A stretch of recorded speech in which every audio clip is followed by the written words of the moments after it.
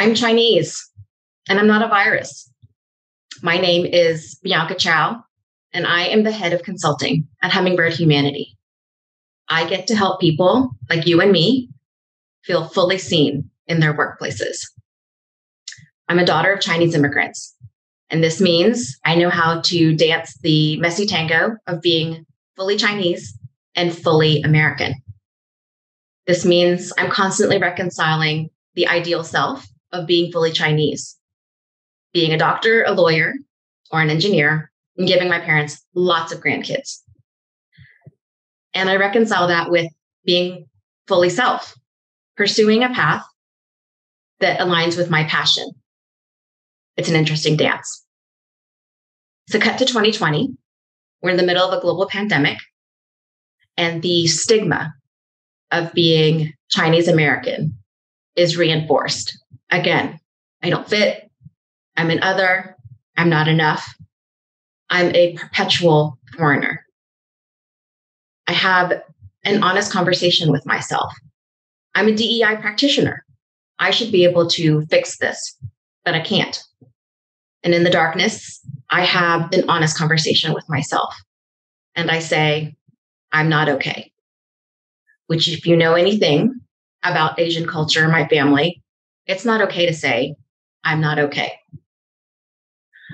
So this is what I would call a crisis. And in that moment, I have 3 light bulb moments. I have a crisis of identity.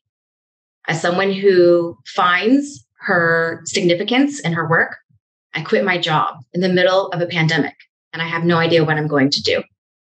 I have a crisis of health. For the first time, I reach out for help and I look for community. Talking about mental health is not normal, but the bravest thing I could do was think about my brain and my mental health the same way I would think about a broken leg. And so I got help. And this 3rd light bulb moment, I had a crisis of confidence. I grappled with how I would get my life back together, what I would do next, and how I would find joy again. I share all of this because it led to a season of dreaming, brainstorming, doing part-time jobs, really being open and learning how to sit in the discomfort of the unknown. Until one day, I jump off a cliff.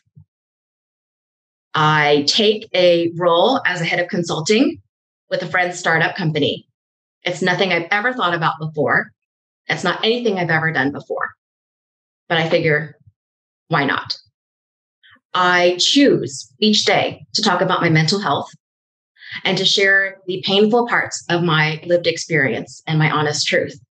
And this is what I get paid for. It helps me connect with others. It helps me build bridges.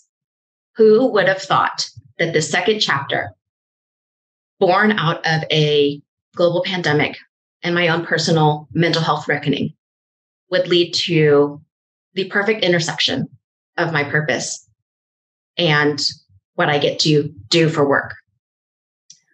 So today, I'm a consultant.